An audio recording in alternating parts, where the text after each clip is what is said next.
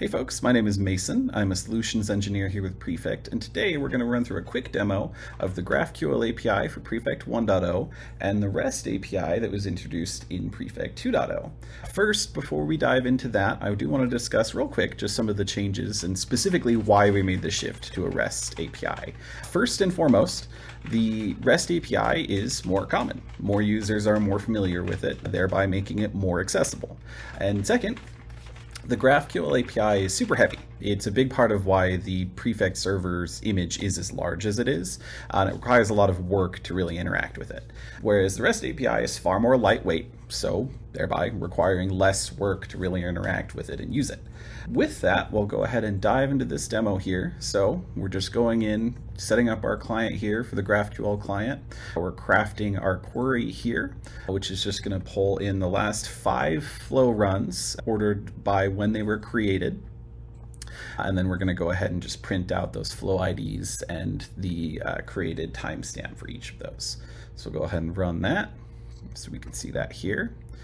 I'll hop over here. This is currently running in 2.0. Now, a couple things that I want to point out before we run this is that first, the client for the REST API is an asynchronous client, meaning that you have to await calls to the client in order for this to function correctly. Otherwise, you're going to end up with coroutine object errors or any number of asynchronous error depending on how you have all this configured. Second is that what gets returned in the GraphQL API over here is essentially a list. This is a list of flow runs, and then this is referencing a dictionary.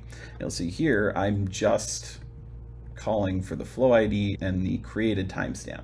Now, the reason for this is that what gets returned here is actually a schema, or a list of schemas related to the flow runs that I'm pulling in here.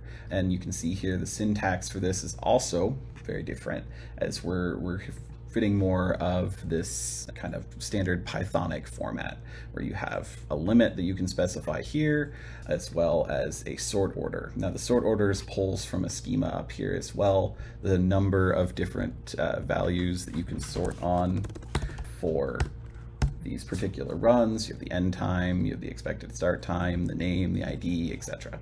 So with that, we'll go ahead and run this. You can see we're pulling in all 5 of those flow IDs, as well as having them ordered in a descending order by when they completed. So that completes our demo here. If you have any questions or concerns, definitely feel free to reach out to us on our community support channels or hit up our docs or discourse, as there's a lot of great content there. Have a wonderful day.